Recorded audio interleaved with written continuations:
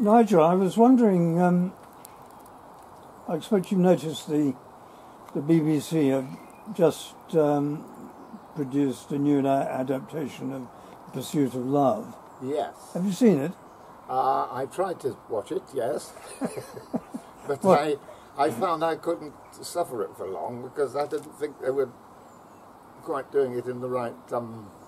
they didn't have Nancy Mitford's panache. No. Aristocratic drawl and all that. So I thought it was rather lacking in the necessary aristocratic qualities that would make it really comic. Right. I watched it. I quite liked it. I thought it was vivid, at any rate. If perhaps a little overdone. Yes. Very heavy-handed, a lot of it. But of course, every shot of the place they lived in will be some huge mansion of a duke or something. And I mean, the joke with them is that they're impoverished aristocrats. Yes. So I just thought it was a bit brain dead. You read the book, I dare say. Oh, yes, fortunately. yes. One wonders, really, in retrospect, whether that particular book or Love in a Cold Climate were quite as iconic as was felt at the time. I suppose the beautiful young things and that kind of sense of social revolution was graphically portrayed. How do you feel that the book signifies in terms of social history and so forth? Yes, I think that was it. She captured that generation who continued to be kind of running things after the war as well as before the war when she was writing. And I think she captured it very well and in a sufficiently light-hearted manner.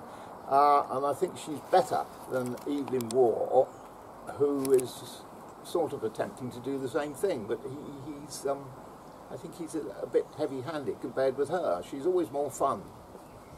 Well, I found this, I was reading her, and then I thought, I'll just read a bit of Put Out More Flags, which I happen to have a copy of, and I thought, it's a bit leaden compared with her.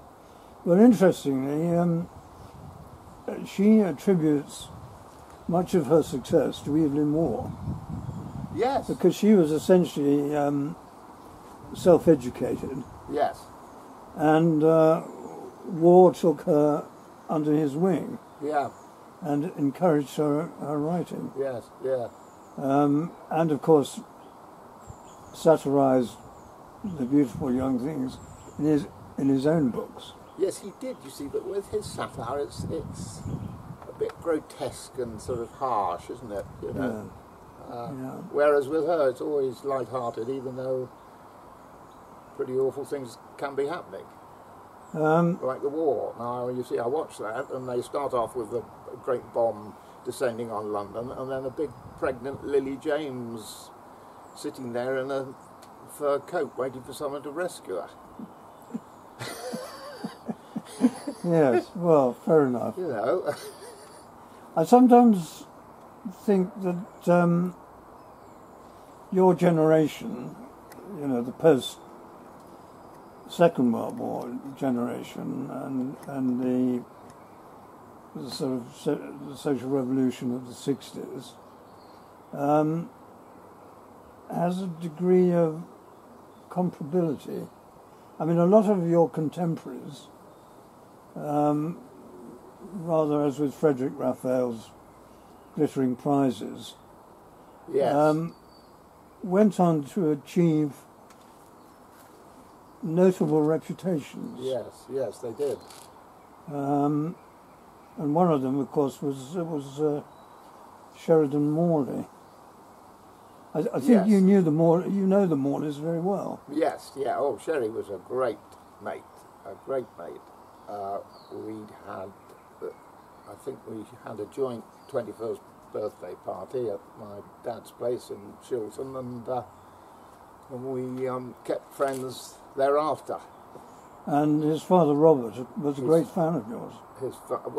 His father Robert tolerated me. I was just, because I knew you were going to ask me about these sort of things, I was just reading it up a bit, and apparently Robert, Sherry's two friends, Chris Matthew and Nigel Frith, according to the biography, Robert took joy in their company or something like that. So. Yes, yes. But I mean, he liked me, I think, sometimes because he could make fun of me.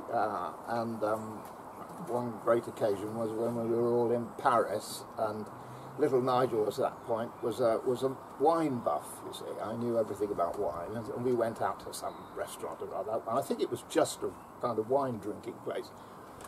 And I insisted on having the catalogue and looked through it all, and I said, Robert, we've got to have this. This is Chateau Margaux, and it's only 11 francs, which was quite a lot, but not a hell of a lot, you know. Oh no, Nigel, oh no, we don't. Yeah, no, look, really, honestly, you won't get another chance like this. Oh, all right, then go on.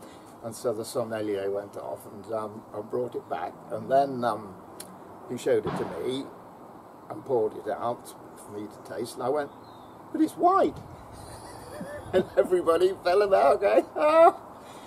I'd been looking in the white section of the, and apparently there is a white Chateau Margaux instead of the famous claret, which I thought it was. So, yes, well, I remember that when he came down to see the dress rehearsal of your show, Commedia, yes. To offer advice, you know, of a great theatrical legend, yes, give you the benefit of his advice. He kept on saying, "Oh," he says, "you're clever, Nigel. You're clever, Nigel," and you're making me think that this was perhaps ironic. Oh, definitely. Yes. Yeah, we all went to see Robert. He was filming Hotel Paradiso in Paris, and he said to Abby, his daughter Annabelle, who was a great pal of mine too, I'm so bored, you come over and see me, darling, and I'll take you out for lunch and things like that. And she said, could she bring some friends? And so I think about 5 of us eventually piled over there, and it was wonderful. Robert said, oh, they're giving me, I mean, this was 66 or so, something like that. They're giving me £250 a day in expenses I can't spend at all, so we'll go out for lunch on it. And he took us out for lunch every day. It was wonderful. And at one point it was a terrible old Morris Minor, Ian McCulloch's Morris Minor, that we went in. And what, the famous actor? That we. Yes, he was. He was. I mean, and at the time he was in the Royal Shakespeare Company. He played the lead in Cymbeline in opposite Vanessa Redgrave as a young girl. Yeah. But he it didn't mean he had any money. And this Morris Minor was a terrible thing, but it was coupe. And when we were in Paris, it was a lovely sunny day, so we put the coupe down. And Robert said, "Oh, come along, let's go in the car." You see. And there were already too many of us to get in, so we put him in the middle, and Graham and I sat on the roof, you see, at the back, because it was coupe, and we were driving down the Champs-Elysees, and this gendarme comes up. But was this was this the occasion when you actually met? Yes, I mean Nancy Mitford. Yes, one of Robert's entertainments he had for us. He says, "Well, tomorrow, look, come to the Ritz Bar at 6 o'clock, and we'll meet Nancy Mitford, because she lived in Paris, and he and Nancy had collaborated on a play which was called Little Hut. Big success, big. It was a long-running West End play." And it was French originally. She translated it from the French and worked on Robert with it. So you met her? Yes. That's absolutely astonishing. I got some brownie points with her because it was at 6 o'clock in the Ritz, you see, and because he knew all these Comédie Française people, because they'd been over to play in the Old Witch, which was the Royal Shakespeare Theatre. and he got to know them, they were out to do something in the afternoon with them. And I said, no, we can't. We've got to be at the Ritz at 6 o'clock. And they said, oh, we'll fit it in. And I thought, you bloody well won't, so I'm not coming. So I didn't come. So I went to the Ritz myself and tried to find the bar. There were Robert and Nancy, and I was the only one who had turned up on time, you see, so brownie points were accrued. And how did you find her? Did she live up to her reputation? Yeah, she was lovely. She was lovely. You know, she didn't sort of put on it. Well, she obviously didn't need to put on airs, but she was just sort of very soignée, fashionable, gracious, kind. Yes. And she, at the end of it all, she said, oh, well, come and have a drink with me tomorrow night, you see. So we all went off the next night, 6 o'clock, to the Rue Monsieur, which is where she had an apartment, and it was lovely. Well, that's so wonderful.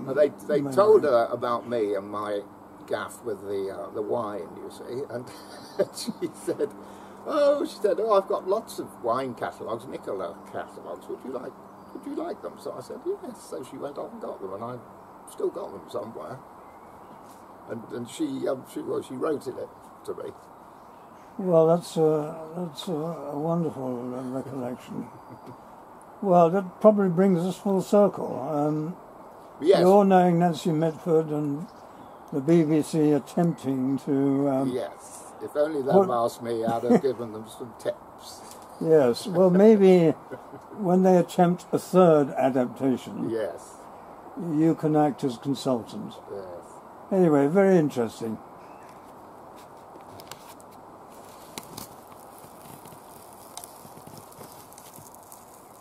Brilliant. That was great.